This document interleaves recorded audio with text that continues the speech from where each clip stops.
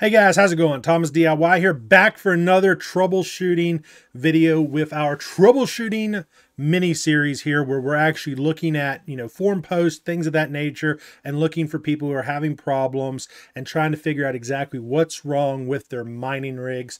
So here's a guy right here. He says, guys, I built my rig, but the display's not showing. Please help. So there's a few things that you guys want to keep in mind when you're having display related issues. The first thing is check your monitor's settings.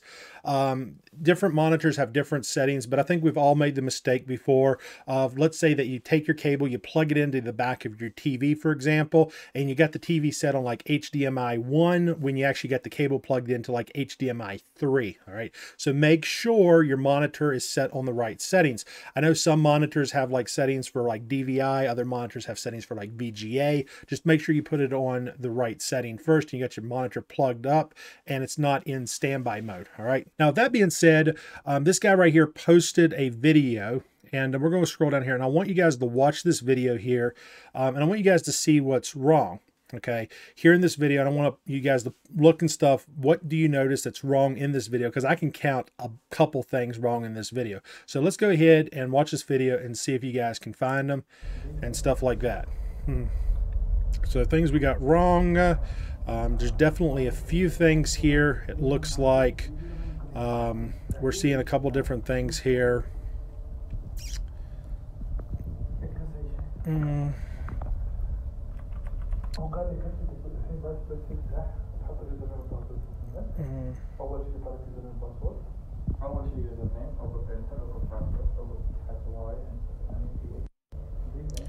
All right, so I just counted about 6 things wrong in this video here.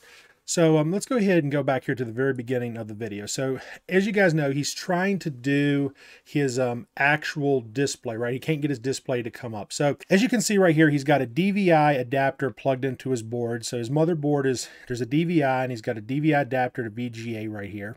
And that means that his monitor is probably using a, it's a VGA monitor. Now, this is the thing, whenever you take your basically GPUs and you plug them into your motherboards like he's got over here, that kind of changes the default settings. So by default, it's going to go to that DVI port right there on the motherboard. But once you plug a GPU in, it just kind of redirects that video traffic to your graphics cards. Now, the PCI slots are laid out like 1, 2, 3, 4, 5, 6, and so on.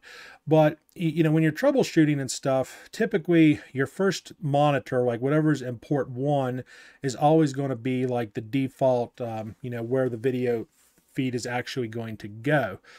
And for an example right here, what he should do, instead of having 5 graphics cards plugged in, because you got 1, 2, 3, 4, 5, he should unplug these 4 cards right here and only have 1 graphics card plugged in as part of troubleshooting. That way you're not guessing at which graphics card that you need to plug your HDMI cable into or whatever. And that's really what he needs. He needs an HDMI cable, and he shouldn't be trying to use this VGA cable right here. He's also got his, looks like his keyboard's plugged in, and Ethernet. You don't need Ethernet plugged in when you're troubleshooting, okay? So that's kind of another thing here, but let's go ahead and hit play here and see if we see anything else kind of wrong right here, okay?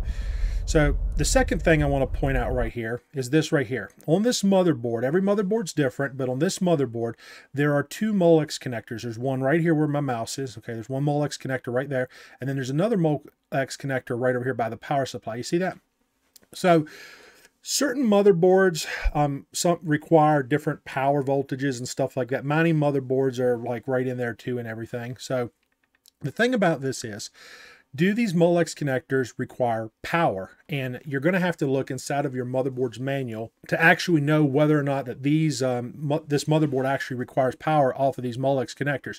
Because one of the reasons he may not be getting display is because he's not powering these 2 Molex connectors. And what that means is it's basically like these PCIe connectors, they're plugged in here, but they're not receiving power. That's the reason the graphics cards aren't working, because he's not supplying these with power, because he doesn't have anything plugged into these 2 Molex connectors here. Now, that applies to some motherboards, not all of them, but that's why I said you need to refer to your motherboard's manual to actually know whether or not that it could be the Molex connectors here being the problem. So that's basically 2 major issues right there, if not 3 issues that we've already more or less found just looking at this raw footage right here. So let's go ahead and look at the rest of the stuff here, kind of try to figure it out. You know, he's trying to power the monitor on. It's just flashing and stuff right there. He's got his SSD plugged in, okay? So having an SSD plugged in, that's another problem. Typically, you don't want to troubleshoot. Like if he's trying to just get display and he's trying to get into his motherboard, ideally you would just want to unplug your SSD or unplug your flash drive or whatever, because that's just something else that's going to cause you problems, right? So you want to kind of disconnect everything that's giving you an issue and then just kind of start adding things. Right here's another problem, okay? See the graphics card right here? This right here, if you look right here, we have basically one of the power connectors is not even plugged in to the graphics card. So there's another problem. And if you guys keep on looking here, I'm pretty sure you guys see the other remaining problem. I'll let you guys try to figure that out. So that covers the video here. But let's go over here and look at this picture right here. I want you guys to look at this. What is the problem? What do you see wrong in this photo? What's wrong here? There's about 2 things wrong here. And I don't think the one is related, but let's look at this here. What's wrong in this picture? See these cables right here? You guys, if you're a veteran miner, you would know. So these are 6-pin to SATA connectors, and these actually pose a fire hazard. You should never use SATA connectors to power your risers, okay? That's a problem right there. It's completely not related to his video-related issues, but this is a fire hazard, okay? You can't do this. You should never use SATA to actually power your risers or your graphics cards. That's an absolute no-no, so he's got a big screw-up right there. These risers, in a pinch, you can use a Molex, but you never want to use more than 2 Molex connectors per cable, and honestly that's a stretch. I wouldn't ever use more than 1. I got 1 card right now running on a Molex connector just because I didn't have enough you know, connectors and stuff because of my graphics cards and stuff, but that's a different story. That's not related to this. But the fact of the matter is you can't use 6-pin to SATA. It's just a fire hazard. It's not safe. You have to use 6-pin connectors. Typically, the way you would wire a mining rig is you would have, you would use a splitter. So you'd run a splitter over to this riser here, so it'd be like a 6-pin splitter that would plug into here, and then another 6-pin to here, and then you would have basically your 8-pin or 6-pin plug in and go to your power supply. So coming from your power supply, you'd have like a 6-pin plugged in. For this rig right here, he's got 5 cards. Ideally, if he had like an EVGA power supply, he could get by and do 4 cards and the rig would be completely safe. That's how I designed my rigs. He's got 5 cards, so he really needs another power supply, or he's going to have to go to something like a server grade power supply. Because I mean this is just not safe, okay? The other thing that I've noticed right here is, look right here on the motherboard. See this RAM? This is green, okay? And that kind of tells me that this might be like a server grade RAM or something like that. So this is like non-standard RAM, and that could also be causing an issue.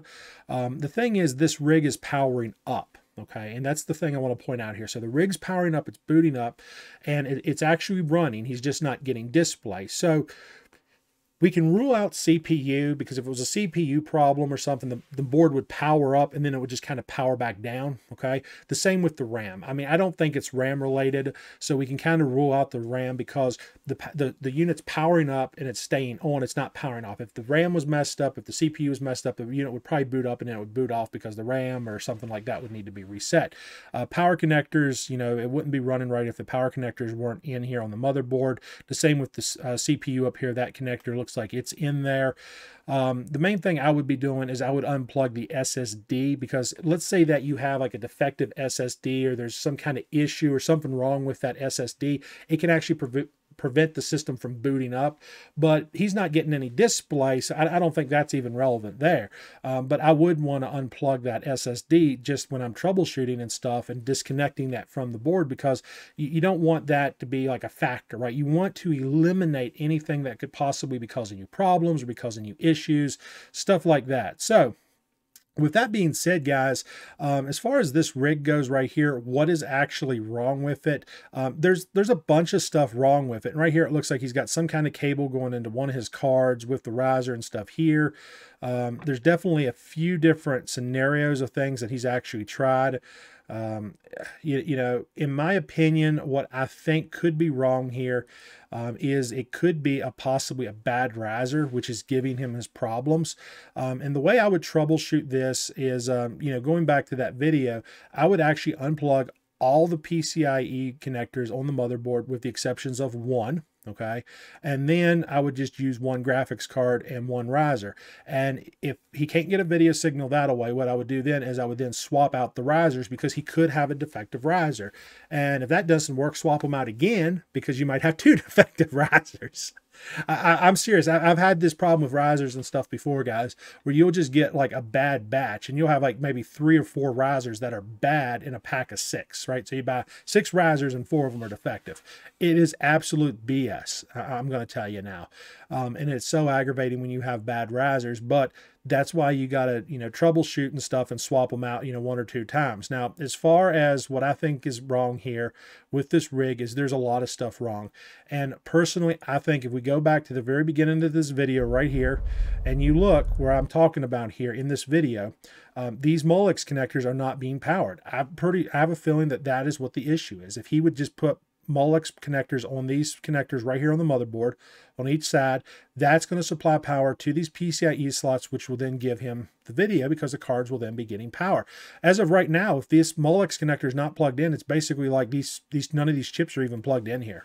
I mean, that's probably what his issue is, as far as I'm concerned. But I mean, he's got a series of issues, you know. I mean, he's got he's using DVI, you know, with an adapter and stuff, and you know, you're not going to pick that up, especially if you got video cards plugged in. If you unplug all the video cards, he should get at least some kind of picture with the DVI at that point, unless it's something else. Now, if this motherboard was used or something like that, somebody might have gone into the settings and they might have tampered with something. Typically, there's an onboard battery on these motherboards. It looks like the battery's over here by the RAM. He might be able to remove the battery and flip it upside down or something, push it in there, hold it for 10 seconds or something, and do like a hard reset, like a factory reset of the board itself, because it might be a board related issue. It could be something wrong with the board, or somebody had it before it's used and they've got settings and stuff on there that's just messed up. And it's also possible that this is just a bad motherboard altogether and there's just something wrong with the motherboard, which is why he's not getting video. I don't think it's the board. I just think it's these power connectors is where his problem really is, or he's dealing with a bad riser. So we got about 2 major issues. But the fact of the matter is, I mean, if you watch this all the way through, thinking about what I said just a minute ago, I mean, we got a monitor that's not powering up. I mean, he can play with the monitors all day long, you know, but really, I mean, you would want to unplug the SSD, all those SATA cables and stuff, they've got to go. And like right there, the power GPU right there, it's not even plugged in. I mean, it does not have, it's missing one of its 6-pin connectors right there on the very end. You can see that. So, I mean, yeah, the GPU is not going to work if you're not supplying it with power. But with that being said, guys, I just wanted to give you guys a quick idea here and going over this rig here, just some of the obvious problems with this one. We'll go ahead and click the comments here real quick. I'll let you guys kind of see the comments here kind of as references real fast. That way everybody sees. So you kind of see right here some of the stuff that's been said. Try resetting your BIOS, you know, unplug the PSU, remove it, a few different things there. You know, basically you can see something in the mining software. I mean, you know, the guy's like, no, nothing, right? Because you don't have a monitor, you ain't got a picture, right? So you're not even getting to the mining software. And basically my response is more or less, here's the simplest thing to do. Unplug all the PCI connectors from the motherboard except for one, you know, because it really is a rookie mistake when you do this, because you need to test everything individually. He also has a fire hazard by using 6-pin to SATA connectors right there. There are 2 Molex connectors on the motherboard that might be required to have power, which, you know, so there's a few things going on here. You know, he's like, check the manual, removed all PCIs, blah, blah. And there's just different things going on here. But one of the things that Todd down here actually pointed out, he said the risers is very important. My first one was dead on arrival. The LED was on, but it wasn't working. And that, I think, is a really good point, guys. Some of these risers come with LED lights, so you think the riser is working just because that LED is on, but you can unplug the riser from the motherboard and that LED light's still on. All the LEDs indicate is that that riser's got power going to it. It doesn't mean that the riser's working. It doesn't mean if the riser's good. It just means the riser has power. And a lot of times that these risers and stuff, they'll mess up and they'll go to the bad, and that LED light is still on, and it's just like, I don't understand what's wrong. The LED is deception, okay, of a working riser. That is what those LED lights on those risers are. They're just deception. All it means is that you got power. And let's say that a power supply gets turned off. You're looking at your rig like, why is my cards not working? You look at the rig, it's like, oh, well, I got 4 risers with no power. It's got to be the power supply or something, right? So you just turn the power supply on, boom, problem solved. So the LEDs, I mean, they do have a perk. They do have some benefits and stuff because at least you know if they're getting power or not. But for the most part, the LEDs doesn't tell you anything. You know, you got guys here disconnecting the card. Some guys say switch the PEG to the IG. The problem with that is he's not even able to get the monitor on, right? So he can't even go into the settings to even configure or change anything. So that, I mean, you can't really do stuff like that until you can actually first get into the, you know, motherboard, into the BIOS. Right here is like, you know, connect an HDMI cable to the main card, remove the TV monitors, blah, blah. A lot of people kind of weighing in on this and stuff, but some of the stuff, it's like, is the GPU connected to the monitor? I don't see your GPU cable to the monitor. I mean, there's just different things here. Here's a great example. It's like connect your display cable to the GPU and the PCI main slot, which is kind of what I'm recommending, more or less he's doing. So, I mean, everybody's just kind of like, it's like something's off here. It's just like, it's probably something stupid. And that's typically a lot of times what it is. And I mean, if I had to guess, because he hasn't figured out the problem yet and gave us a solution, but I honestly do believe that this is a bad riser situation. Okay. This is a bad riser on this rig, and that's why he's having so many problems here trying to get display. And it's also possible that the main card that he's plugging into, it could also be something wrong with the card itself, or it could be the motherboard shot. But I mean, the motherboard's booting up, it's running, but I'm really feeling that those Molex connectors, they just need they need power. That's what I think's messing him up, and he just ain't got those plugged up yet. But we'll have to see. Hopefully we'll see something in the days to come. But anyways, guys, hopefully this video helps somebody out.